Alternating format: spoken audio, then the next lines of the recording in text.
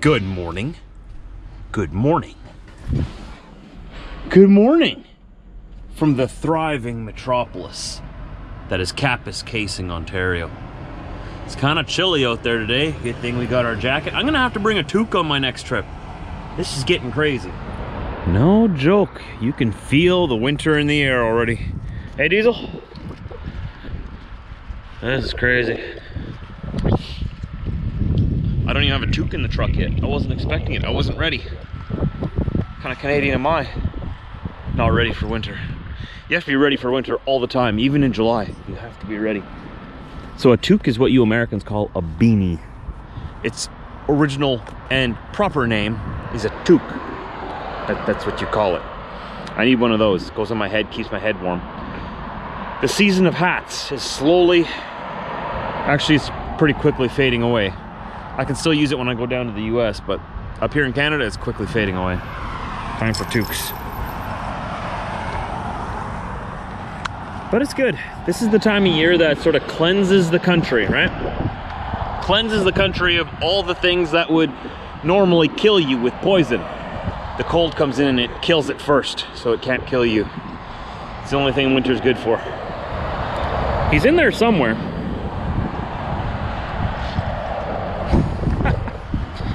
He loves the long grass. See his little head popping up there. Diesel. Diesel. There he is.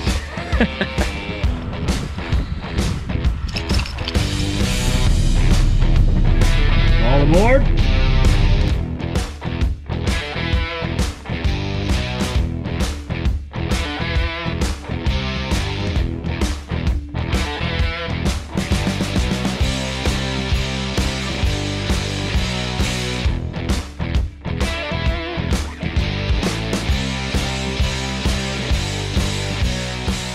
I don't know if the camera's picking that up, but that is snow. Great. Made the record show that today, October 2nd, was the first snowfall of the season for Trucker Josh. Between Kapuskasing and Hearst, Ontario. Go figure.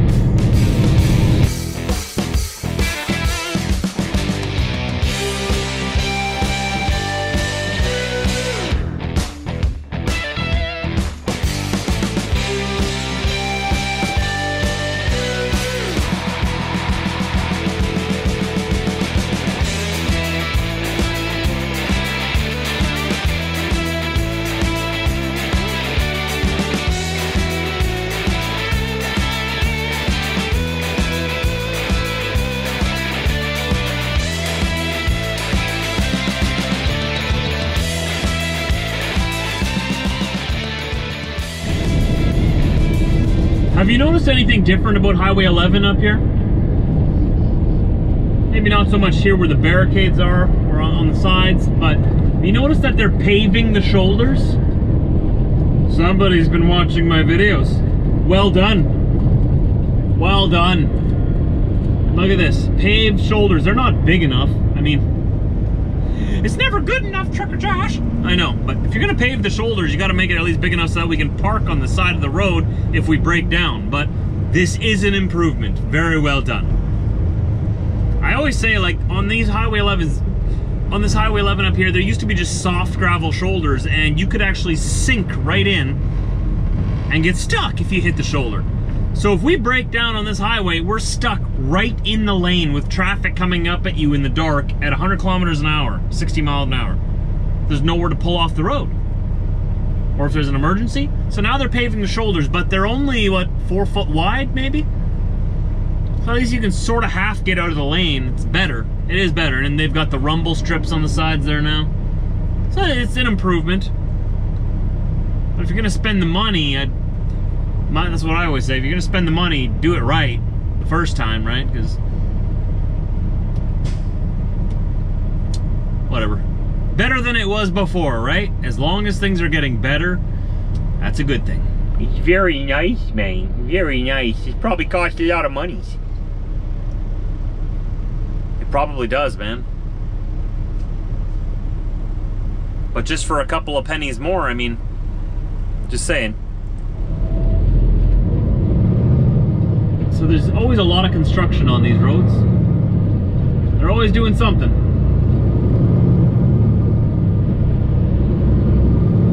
Quite honestly, I am very happy about this though, because it was pretty dangerous. If your truck wandered just barely over the white line, for whatever reason, you'd get sucked right into the ditch right away, and it caused a lot of accidents. Now they have rumble strips on the pavement here on the side, so it'll snap you out of whatever daze you were in and get you back in the lane instead of sucking you right into the forest, you know? It's probably gonna save quite a few lives, so that's nice. At least we're making things better, right?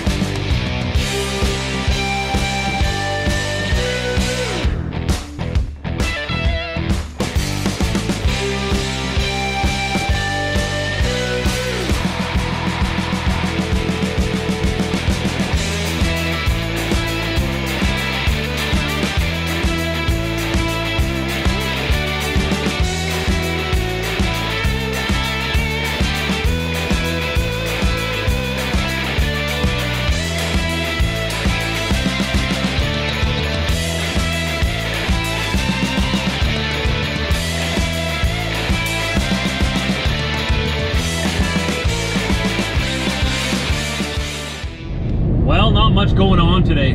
Just go, go, go, go. I'm trying to get as close to Winnipeg as I can. Won't get all the way there.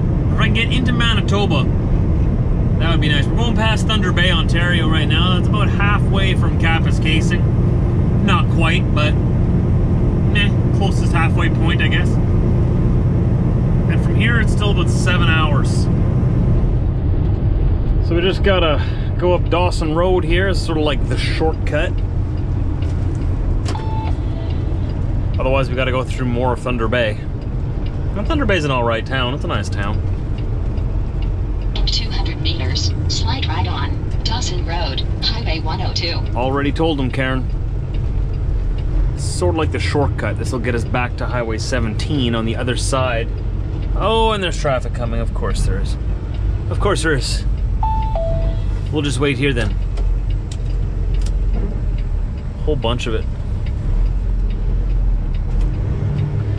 So yeah, nothing really exciting happening today other than just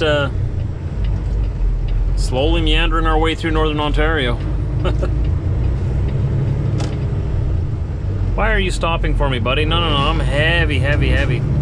Okay, you're gonna impede traffic to let me in. It would have been much better if you would have just went past me and you would have made that light. Continue on but thanks anyway. 33 kilometers. Some people, they try to be helpful a little too much and they end up getting more in the way than helping. But at least they're being nice, right? Trying to, anyway. We started our day so late. So it's getting dark already. We're only halfway home. The rest of the day is going to be at night. So hopefully the moose stay off the highway. Crazy mooses. I came up to an accident last night. I wasn't filming at the time. But a guy had just hit a big bull moose with his pickup truck. And his truck was just messed up. But everyone seemed to be okay. And the police were there pretty much right after, so I kept going on my way. But man, that is like hitting a truck. Moose are huge. Don't want to hit them. They don't move either. When they see you coming, they'll stand their ground. They'll just watch you come. And if you try to honk at them or flash your lights at them to get them to move, they'll charge you. They'll destroy your car anyway and walk away. So once you see one, if he's blocking the road, you just gotta wait. Don't try to go around him. He might see it as a threat. And if he thinks you're a threat, he will flip your car over. We found ourselves in Ignis, Ontario. I was gonna fuel up in Dryden, but let's do it here. And then I've got to worry about it later. May as well. And this will get me home no problem from here. Remember, we fueled up yesterday for 558 liters. Wonder how much we'll need today. Is that DEF? That is. I've never seen that whole thing. I've never seen a DEF pump like that. And look at this thing. Is this whole thing? That's like the DEF tank above ground. And there's the nozzle. Lift up the fancy little door. Gonna put in our fancy little card. Incorrect reading. Let's try the other fancy little slot. There we go. We're gonna give our fancy numbers. Gonna tell them what pump we want. And there we go. Hey look, someone's watching us. Now they're watching us, watching them. Watching them, watching us. Whoa. So we just finished filling the other side. We gotta fill this side yet. How much fuel do you think we're gonna buy today? How much do you think we used since yesterday? Without knowing how far we drove or what my fuel economy was. What's your best guess? One tank took about 230 liters. I'm still extremely fascinated with this external DEF tank just sitting here between the pumps above ground. Hey, that's fascinating. I've never seen this, but this is a good idea for these card locks like this where there's no real building. Like that's the building right there. It's just like a card lock, just pumps, right? And these card locks usually never have any DEF, but now they do. Fancy. And they have it enclosed in here. And I bet you anything that's heated as well. So in the wintertime, the DEF won't freeze. And you can use it through all of January and February. Unlike Flying J. At Flying J, the DEF pumps freeze every winter and you have to buy it in those jugs and it costs like 10 times as much. It's really frustrating because they don't build the pumps properly for the cold weather. They build them for the southern weather in the US. They don't build them for like the northern US and Canada. So it's a big hassle, but Petro-Canada, since it's just in Canada, builds their DEF pumps for winter. So what was your guess? How much fuel do you think we bought? How much fuel do you think we burnt from that place where we fueled up in Quebec to here? You got your guess? 460 liters. How close were you? I'm actually a little excited to use this thing. Oh, okay. Is it gonna reach? Oh yeah, here we go. Give her, bud. Look at that. That is fancy. Do the little shake. Men understand. Now, can I do this with one hand? Open that up. Oh, it's sucking it back in. It's sucking it back in. Oh, come on. Come on, why are you going so slow? That is weird. Okay. Perfect. All right, so. It's getting cold. It is getting cold. Let's see, how cold is it? How cold is it here? 2 degrees Celsius. It is definitely fall time. If you did not know that already, it is fall. Let's see what that is in America speak. What is 2 degrees Celsius in Fahrenheit for my American friends? Oh, I added too many words in there. Okay, I confused her. Okay, fine. We'll keep it simple. What is 2 degrees Celsius in Fahrenheit? 2 degrees Celsius is 35.6 degrees Fahrenheit. There you go. Now you're in the know. You're smarter than you were 5 seconds ago. See? TJV. You always leave smarter than you came. Tell you what. Okay, I got another 4.5 hours to go to get to my destination. I have 3 3/4 hours available to me to drive legally. You have 3 hours and 45 minutes of remaining drive time. Just had to be a part of the vlog, eh? You heard the woman. So let's see how far we can get. We can at least get into Manitoba with that, I think.